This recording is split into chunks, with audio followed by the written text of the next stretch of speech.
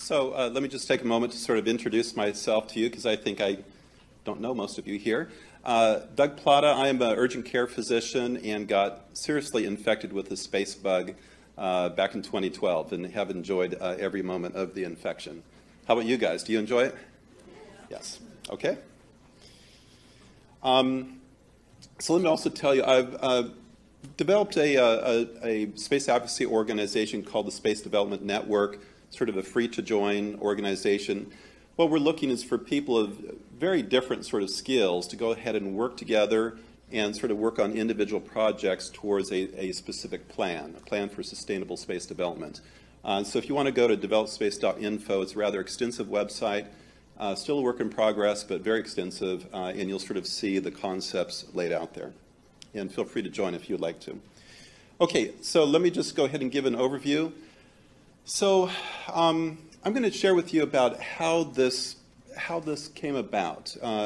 It was a debate that I was in with Robert Zubrin was on the panel in the debate, and he brought up the issue of greenhouses on Mars being able to have direct sunlight, whereas on the moon it has to be shielded, and so that has some pretty significant implications. And so I'm going to go ahead and sort of broach this issue. It's certainly not my area of expertise. If they taught this in medical school, I think I slept through that class. But I'm going to go ahead and begin to look at some designs and then really identify relevant factors, sort of the key things that determine good choice of design. And then start side-by-side comparing. I'm going to start trying to do apples-to-apples comparison. And then finally, and especially for this conference, begin to look at, okay, what might the ideal Martian greenhouse be? Okay? So first of all, the debate. So it was at this last ISDC, the International Space Development Conference. That's the annual conference of the National Space Society. And there was a panel of 4 of us. And the question is, where first for settlement? I was representing the moon. Obviously, Zubrin's going to represent Mars.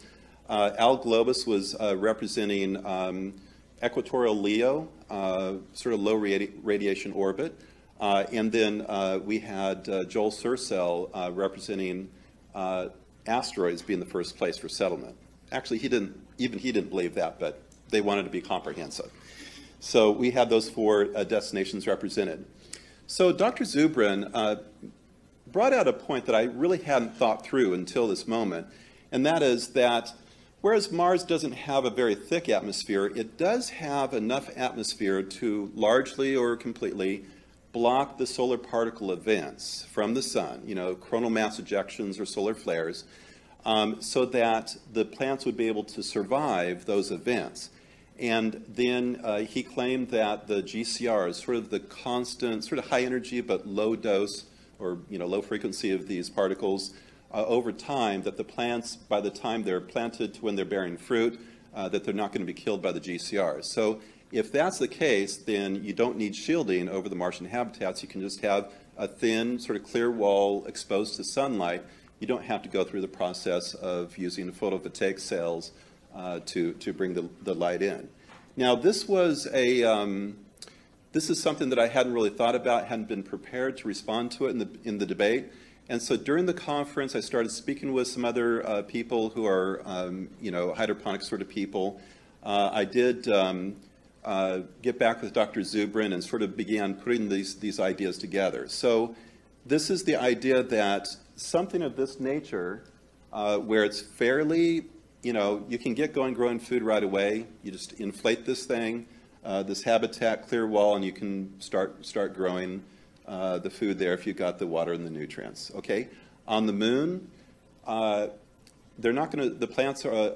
My understanding is they're not going to survive a solar particle event, so you got to cover it, which means then you need to somehow get the power inside. So the standard way of thinking about it is photovoltaic cells, and then you wire it into LEDs. Okay, so the downside of sort of the Mars greenhouse would be, you don't have to ship the covering, the shielding, you just pile the dirt up. So that's mass that's already there. But you got to go ahead and ship these solar cells, the solar panels. And then there's also the energy conversion loss, right? As you're going from sunlight to to electricity and then to powering the LEDs to produce the light, okay? So I was thinking about it. I asked sort of my hydroponics friend and Zubra, and I specifically spoke with him about the issue of insulation, which is a pretty significant issue. Is, are you going to be able to, as cold as it gets on Mars at night, how is that going to work? And what I would say is this topic is rather complex. As I got into it, I found it's a very fruitful area to look at. But I think that this is actually a topic that I'm not going to be able to do justice here. I'll begin to address it. But I really think that at some point, at some conference, we actually need to sort of have a roundtable discussion, try to get to the bottom of some of these things. Because if, watching the news from Boca Chica, these issues are going to become real issues, I think, fairly quickly. And I'm looking forward to that. But as I looked into this, I began to realize that there are other factors than just the sunlight. If you're using LEDs instead of direct sunlight, then you can actually start doing some vertical farming, and there's some efficiencies, some mass efficiencies to be found there. Also, in comparing, for settlement, comparing Moon and Mars, the sunlight is, of course, about twice as intense on the Moon than it is Mars, and there's some other factors there as I'll get into. And also, perhaps the biggest single factor, which I will get into in my presentation tomorrow, but that is how fast you can do round trips to the Moon versus Mars. And that has, in terms of the rate at which one ship can do those trips, can make a huge difference in terms of at least how quickly the development of both greenhouses but also settlements would happen. So my presentation here, I'm looking at two basic questions. What is the better location, Moon or Mars, for a greenhouse? And what is the optimal choice for a Martian greenhouse? So let's go ahead and get into that. I'm going to try, it's sort of easy when you're debating to be able to say, well, my idea is better than this straw man idea. We need to make sure that we are comparing the best ideas so that it's a fair comparison. And to try to convert oranges into apples so we can compare apples to apples. So, what are we comparing? The standard way of looking at this issue is, here on the left is the Mars sort of design, pretty straightforward. Do notice that it's a single layer there. Whereas on the Moon, it would be something like this, quite an array of solar panels that you've got to maybe ship there. And then habitats that you've got to cover with enough regolith to protect against the radiation. Okay? But also, as we're comparing the greenhouses, at what stage of development are we comparing? Because especially in terms of ISRU, if you can produce plastics on Mars, which I think we could probably do fairly quickly if you got the power, and then on the Moon, can you extract the metal from the highlands and be able to use that as materials, then it sort of is an equalizer. So what I'm saying is, because the debate was about settlement, I'm going to presume that the level of ISRU is relatively high because we're into settlement by several years, a number of years. Okay. Also, a common straw man argument against the Moon is to say that, well, you have these 14-day nights on the Moon. Okay, not at the poles. So we're going to be starting at the poles. So let's go ahead and compare the poles, particularly these so-called peaks of eternal light that you can get about 90% of the lunar day sunlight. And the poles, you can have 1 million people settle just the polar areas. So I would say let's go ahead and compare poles of the Moon to, of course, the equator of Mars is where everybody says they want to start. Or I suppose SpaceX is looking a little north of there, but not terribly far north. So what are the notional greenhouses? So here's these diagrams. So this is the standard way of thinking about a lunar greenhouse, and that is you've got plants, multiple levels, people inside, also shielded by the regolith, and you got solar arrays on top. Here's the Mars concept. You've got uncovered, but you got some air, so that's protecting it. You got a single layer because of the sunlight, but you don't have people. And I'll explain why you don't have. It's because the people need to be shielded, so there is this issue of how do they work in the greenhouse when they're being exposed to GCRs. I mean, that's what the shielding is for, is primarily to protect against GCRs, because that makes up most of the radiation in terms of like millisieverts. So let's go ahead and start to compare the location. Now, these are the notional concepts, and I'm going to get into my recommendations, which are actually different from both the Moon and Mars. So here we go with the poles. The peaks of eternal light would be the location on the Moon, equatorial for Mars. For the volume, and I'm taking a very initial crew of 8 people. For the volume on the Moon would be about 20 by 20 meters by 3 meters. And this is growing space. It's not walk-around space, but growing space for the plants. Whereas in Mars, it's going to need to have a larger footprint because you have only one layer. The typical thing, or at least my design for the Moon, would be a pancake sort of shaped with Kevlar tethers holding the roof flat, so you can push regolith on top. The typical thing for Mars, like we saw in the drawing, would be sort of this Quonset hut sort of style. That's neither here nor there. You can switch one or the other. But in terms of the materials that you use inside and perhaps the structure of the greenhouse, well, this is where Moon and Mars is really fairly different. There is some organics. There's a noticeable amount in the ice, in the L-cross results, that are very useful, especially if you recycle. But you don't want to be producing large amount of plastics from your limited carbon and nitrogen in the ice. Rather, for the Moon, you want to go with metals, which we know there's unoxidized metals in the regolith. On Mars, goodness, you got this wonderful, wonderful atmosphere. And by all means, let's use this along with water. You can produce polyethylene and all sorts of, basically every plastic. For the shielding on the Moon, you got to have regolith shielding. From Mars, in this notional concept, you don't need anything for the plants. Now, for planting and harvesting, on the Moon it's easy. They go into the habitat that's shielded and they can work in there. For Mars, you've got to figure out a way to not have people go into the unshielded area, but you need to go ahead and get the plants to where the people are in their shielded environments, and I'll explain that. And then maintenance of pumps and stuff like that. You also got to figure out how do you do that if the people cannot go into the habitat. So let's go ahead and get into this. Here's Mars. And of course, here's the challenge. People are living in the shielded area, but the plants are growing in the unshielded area. How can you do that? There could be a number of ways. There's this idea that I've heard people say, we'll just have a sort of a sliding regolith shield and some sort of Quonset hut on rails that can sort of slide back and forth. I think it's possible. I'm not really too excited about that because that is a lot of mass. You got to build it up in the first place. It's a lot of mass, and then what happens if it goes off the rails or something like that. Okay. Another way, and I'm not saying this is comprehensive, but another way would be sort of have a track system and then have what do you call these things that, what's that? Well, pulleys, but, like they do in the shipping, where it goes along a crane goes along a rail, drops down, picks up the item, picks it up, and then just wheels it right into where the crew is. And now you can go ahead and plant or harvest whatnot, and then you send it back out and it drops it down the right place. So that is one way of getting around it.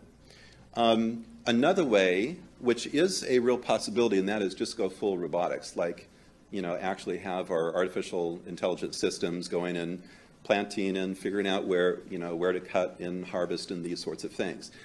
But these things also need to be able to, like, repair pumps. And that can be complex. I suppose maybe you could pick them out and then bring them in. You could have sort of a hybrid system, bring them into the crew and they could work on it. So there's some possibilities, and I'm not going to jump right now to saying which one I think works best. Now, let me get into some of these, what I call relevant factors, and just comparing side by side. So what about the lighting? So on the Moon, I think if you're going to be going with electrical power, then you jump to the magenta, the red, blue LEDs, and you don't use the energy shining the green light, which is just going to reflect back off of the plants. For Mars, of course, for lighting, you use direct sunlight.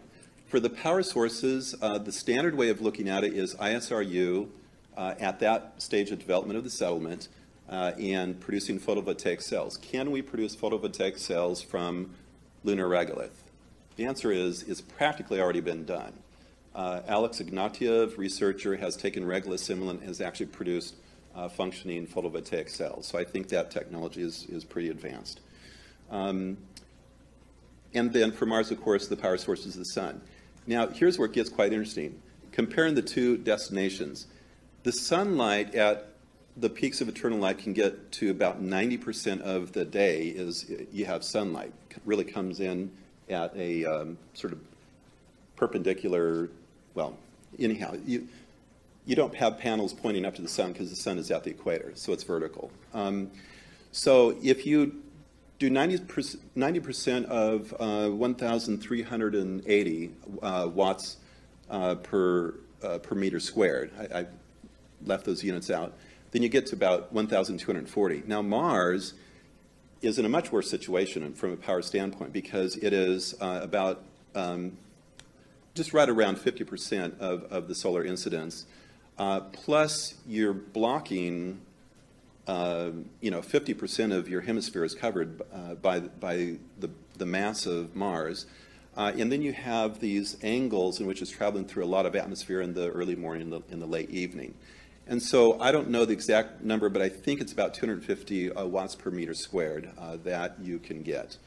When you run those, the comparison there, you can see it's about 20% of the power that you're getting.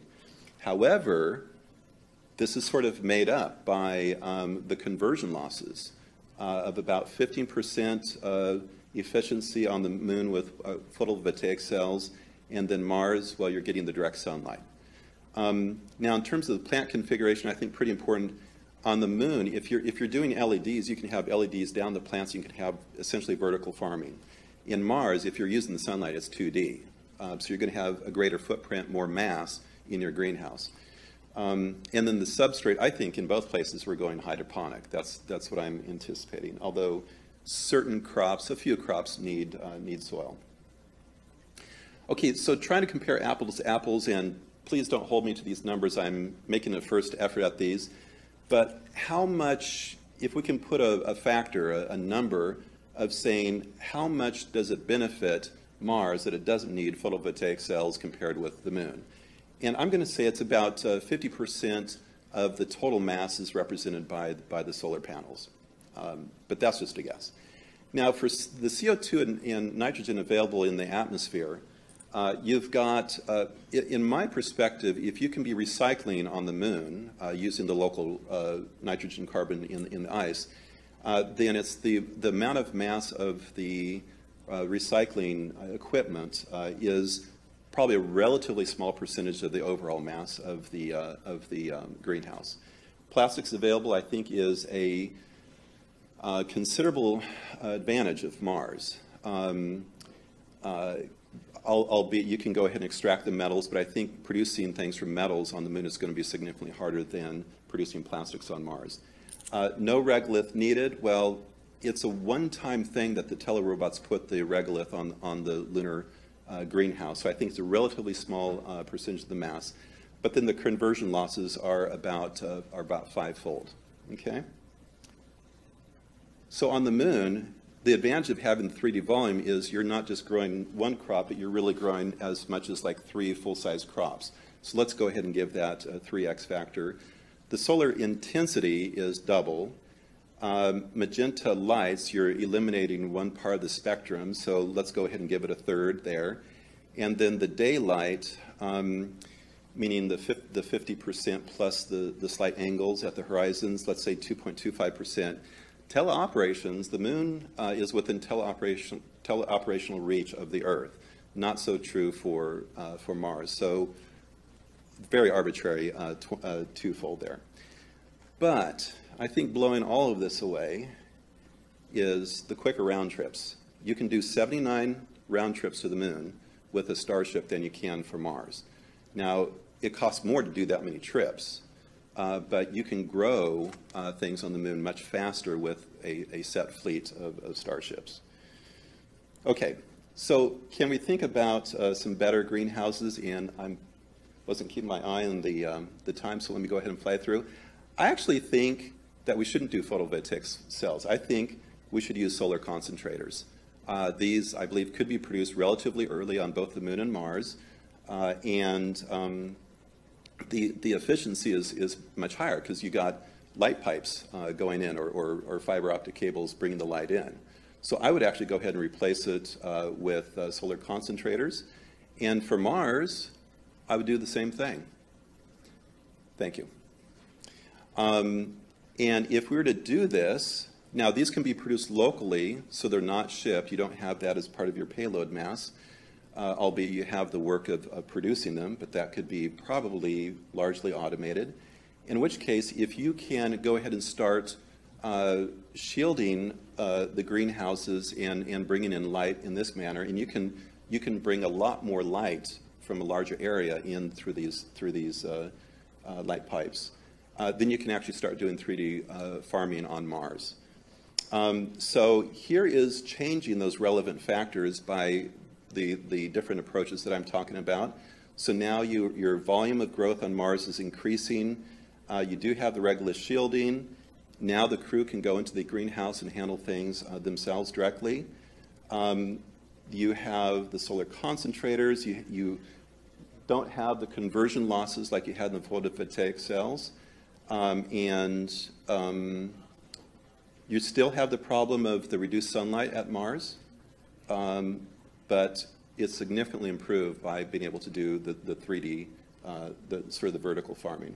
So my suggestion is Starship, doing a lot of trips to the Moon, but at the same time starting to do the trips to Mars, and anything we learn on the Moon is immediately applied to Mars. It's not one before the other. It is both at the same time, but using the lessons learned there. So thank you for your attention, and I'm open to questions.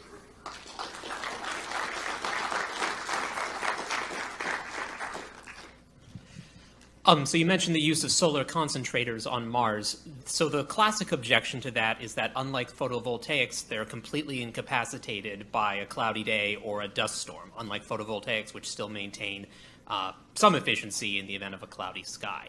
Do you anticipate that as being a killer argument for continuing to use solar panels instead of solar concentrators in Martian agriculture? Thanks, Max. Great question. I did look into that. I looked into the length, the average length of the storms and how frequent the storms were. The number of escapes, I think it was about 1% of the time would be blacked out by the storms. Some storms are longer than others. It's episodic, so while it may average out to 1%, it can definitely last long enough to lose a growth season. Yeah. But unlike with solar panels, where you still maintain enough power even during most but all the worst dust storms to perform agriculture. What I would say is, I think under any circumstance there ought to be enough supplies to bear with if things break down and whatnot. So if there's a storm, you start consuming your, you harvest early, I suppose, and then you start consuming your dried goods and your canned goods and stuff like that. So it's something that's relevant, but I think it's something that can be planned for. Thanks. I'll repeat the question.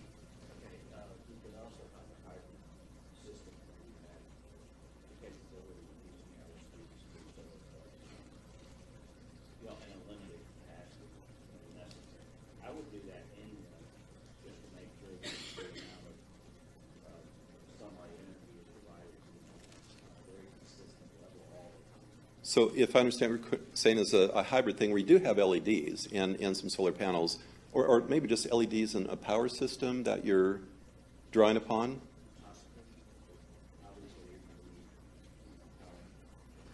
You need power for life support systems, so yeah. So there's...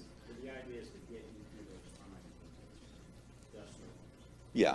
Maybe just not enough sun. Yeah, exactly. Question there? For Mars? For the Moon? Okay, what is your source of carbon on the Moon? Let me absolutely dispel this belief that's out there that there is no carbon or nitrogen on the Moon. Since 2009, the LCROSS results, we know that there's carbon and nitrogen on the Moon. There's nitrogen in the form of ammonia. Okay, that was detected in the LCROSS results, and that's a fingerprint. That's a spectroscopic fingerprint. The carbon is in multiple forms. It's in the form of... so if you're producing propellant levels of harvesting propellant levels of water, then you are producing, you'd have to ask Jeff Greenblatt, because he's done this, he's presented it, he's done it. But if you recycle, there's enough for, he describes this much more than what you need. So it's not a small amount. It's not a small percentage of the ice is organics. Look up the L-Cross results. I encourage everybody to look up the results. Become familiar with them.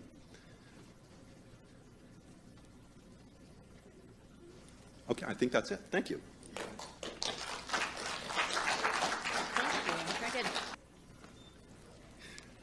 Art and I were roommates last night. We were joking about being at each other's presentations and heckling each other. So I'm glad you behaved yourself, Art. Was there another question? Yes. So on the lunar poles, you're going to have the sun at a perpendicular angle roughly. Correct. It's going to be going around 360 degrees. So all those solar will have to collect or photovoltaics would have to rain. Have you thought about vertical farming or doing like a silo type of situation? If you have all that side land, so it seems like the moon would be a really good place for vertical farming because we have 90% of the year side land and it's going around. So you kind of have a cylinder structure for pressure retention that you can do some alternating regolith and water kind of exterior to prevent radiation events from flying around. So how would you deal with shielding for those months? Exterior, you would have lunar regolith and possibly columns of water, which is, I think, out there they're useful. Absolutely. Do radiation with algae. And then for the thermally, because that would heat up so much, you could kind of alternate the columns, some solid regolith, some clear, just so that the greenhouse could heat up. Of course, it's acid water bubble. Yeah. So are you talking about using an outer shell of water to protect for columns? I see. I see what you're saying. Totally new idea. Right. So then the question is enough shielding for crew to work within there? Do you need crew to work within there? So what I'm saying is these are, it's a complex field, and I feel like that the space advocacy community, experts especially, needs to sort of get together and hash through this, and because there's a lot of different good ideas out there for growing food. I love algae. Another question? Actually, a lot of shielding prove that it works in the greenhouse, but also on Mars. What prevents them from just wearing spacesuits in the region? So there is spacesuits that are like shielding spacesuits. Have a lot. Oh, I'm sorry. So as people are working within greenhouse, why can't they just be wearing suits to shield from the radiation? Is that right? Not a bad idea. It's just that you need about the equivalent of 20 centimeters of water to shield against solar particle events. So if you have a smaller shield than that, then when they detect, when they see the solar storm happening and the radiation detectors start going up, you'd need to get out of there into a storm shelter of some nature. And for the GCRs, a lot of the GCRs are just too high energy. These things are relativistic speeds, and this little thing is just going to punch right through it. So you're still going to get the radiation from the GCRs to a very large extent, like probably about 90% of the millisieverts. Yeah.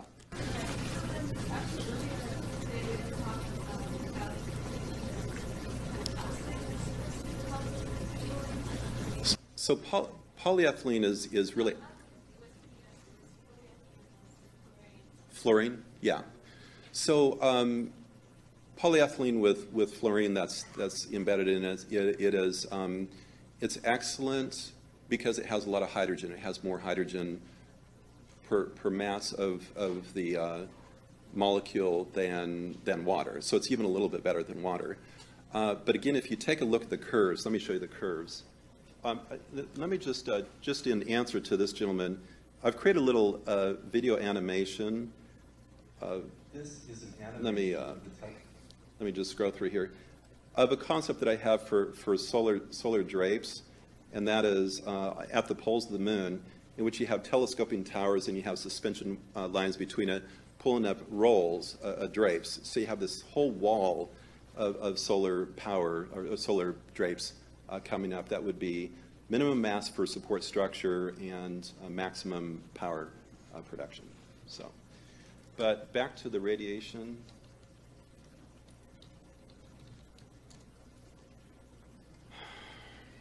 Okay, so there's this graph right here. I wish I could zoom somehow.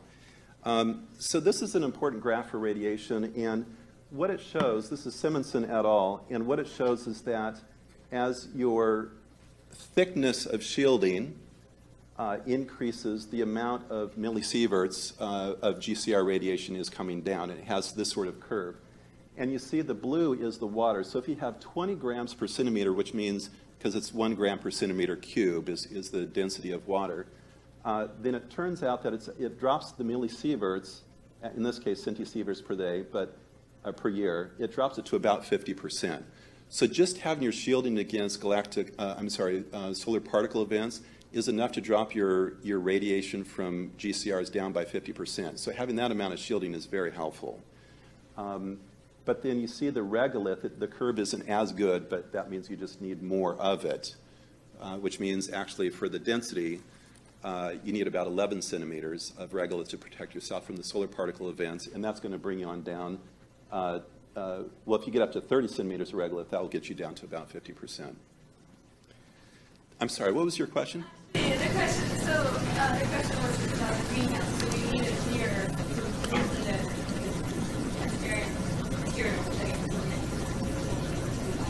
The question was why and who that works in there. Space what shielding and great part of it was about material, So my guess is PEF is probably a slight bit better than the polyethylene. That's the orange line there. And so to be able to get down to where you're staying within your career limits within a reasonable amount of time, especially if we're looking at settlement, then the amount of polyethylene fluoride shielding that you're going to need is going to be pretty substantial. It's doable. But frankly, regolith, just push more of it on. Well, let's talk later, yeah. Yes, well, you barely got it first. For the workers that are going into the Mars greenhouse, if they go out there at night only to do the work, maintenance and stuff like that, then they don't have to clean the radiation. They don't have any solar radiation, that is true. Galactocosmic radiation comes from it's anisotropic, it's from every direction. And that makes up, I think it's about 90% of the total radiation dose attributed towards cancer. Yeah. You're right. There's a question back here. What's the actual area or acres you're talking about? And versus how many versus the big how big is area? Yeah. My best understanding is that, okay, so in terms of like the living area, what percentage of the area needs to be growing food? Okay.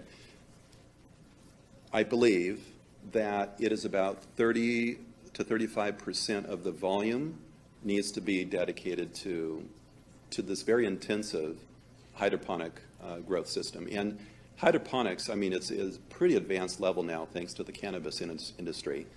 And you can get per cubic volume, you can get much higher production rates than fields. Yeah. So I'm gonna take the liberty if any of you want to leave. I mean, we're done. But I'd just like to show you the Space Development Network website. So just a little self-promotion here. This is a website that is nearing completion, and it shows different aspects leading to settlement.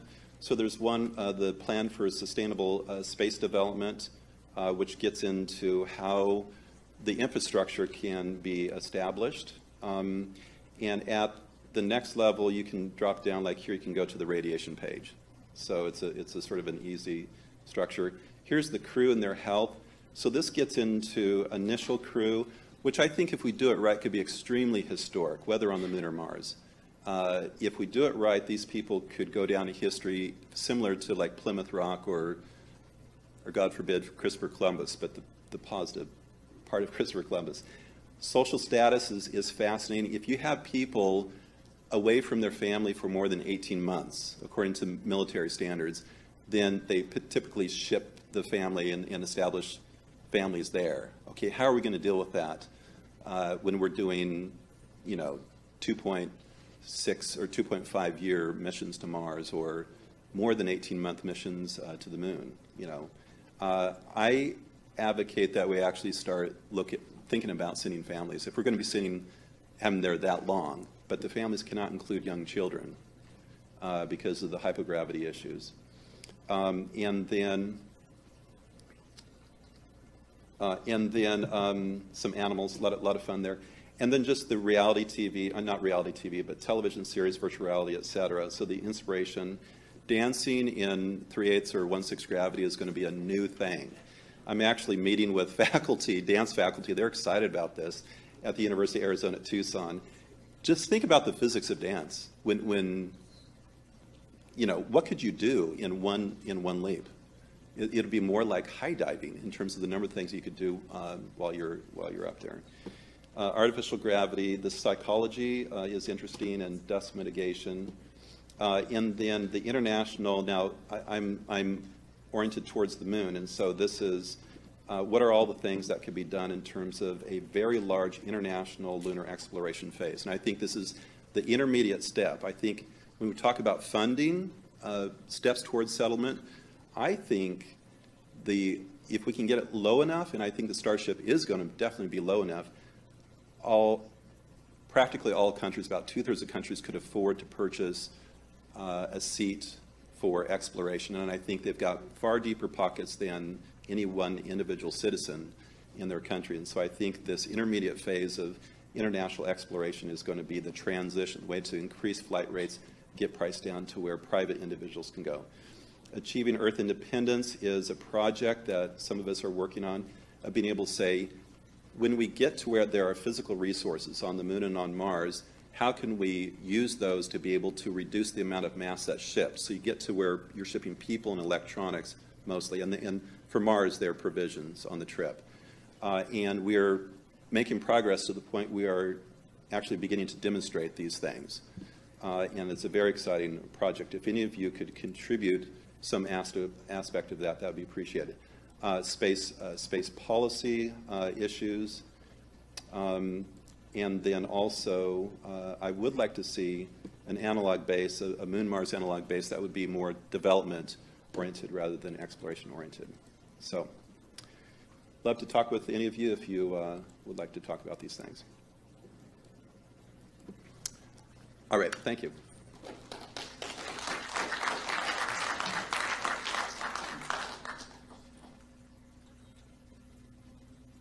Thanks for that. Yeah, you got it. It's not very long. Okay. Yeah, you took it earlier. Okay, thank you so much, Doug. That was excellent. Again, one last try. Is Suranjana Trivedi here? No. Okay. So what that means is you've got about 20 minutes to have a break. And we'll reconvene here at 5 o'clock on the dot. And hopefully our next two speakers will be here.